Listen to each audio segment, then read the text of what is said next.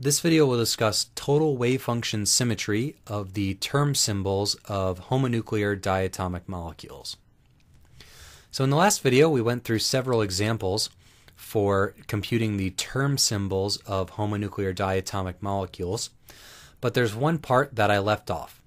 In addition to the multiplicity and lambda labels, there's another subscript for homonuclear diatomics that we can do in the bottom right, and that is whether the entire term symbol is gerade or ungerade.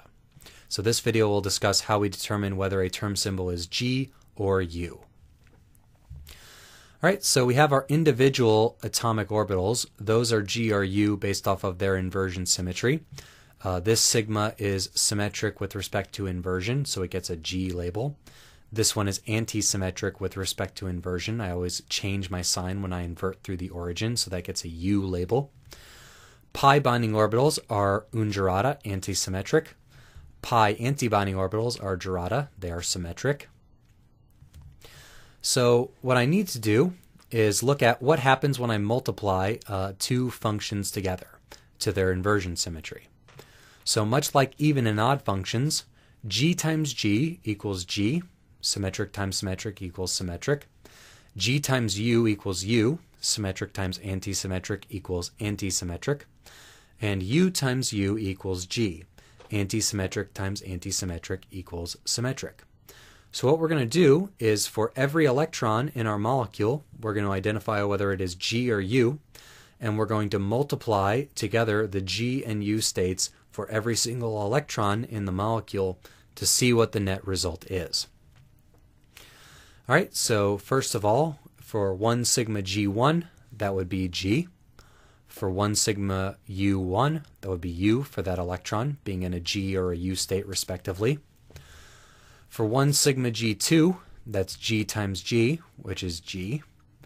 For 1 sigma U2, that would be U times U, which would be G. So for H2, for our hydrogen 2 molecule, that's 1 sigma G2. So it's G times G, or it's G. So the H2 term symbol we saw was a singlet sigma, and now we know it is a singlet sigma G. For He2 plus, the He2 plus term symbol would be a doublet sigma, by similar logic for the H plus being a sigma, but I needed something that was actually going to end up being a U, so I did this one. So I have He2 plus 1 sigma G2, 1 sigma U star 1. That's G times G for those two electrons, times U for that one. G times U gives U. G times G is G. The resulting G times U gives U. So helium 2 plus is doublet sigma U.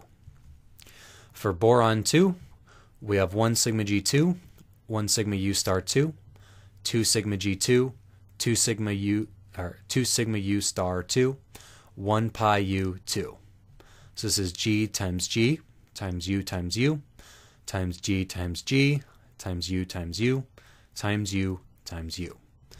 So if the number of U's is even, we're going to get a G. If the number of U's is odd, we're going to get a U.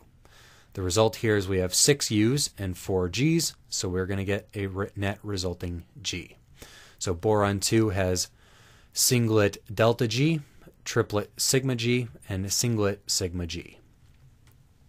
For F2 plus, we saw 1 sigma G2, 1 sigma U star 2, 2 sigma G2, 2 sigma U star 2, 3 sigma G2, 1 pi U4, 1 pi star G3. G times U, U, G, G, U, U, G, G, U, U, U, U, 4 U's, and 3 G's, G, G, G. There are 1, 2, 3, 4, 5, 6, 7, 8 U's, and 1, 2, 3, 4, 5, 6, 7, 8, 9 G's. Since there are an even number of U's, this total result is going to be a G, giving us our final result for F2 plus, a term symbol of doublet pi G.